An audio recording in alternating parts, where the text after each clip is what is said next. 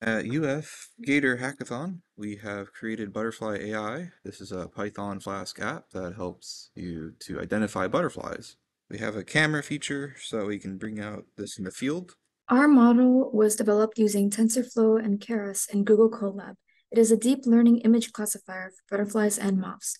For this model, we focused on the initial 100 butterfly dataset that we filtered to include only those butterflies that are in Florida or in the Florida Natural History Museum. And the final model has an accuracy of 85.4%.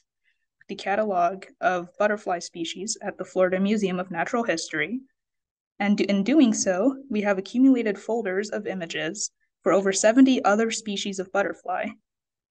And we then went in and removed any irrelevant images or images of species that were not correct. The map part of the application, I used a dataset from GBIF to create each point for each butterfly species.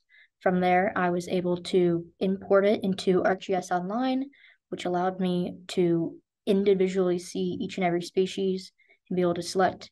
So in our app, this map is embedded in there, and the user can go in and select just specifically one species so they can sort of see the range of where each species is.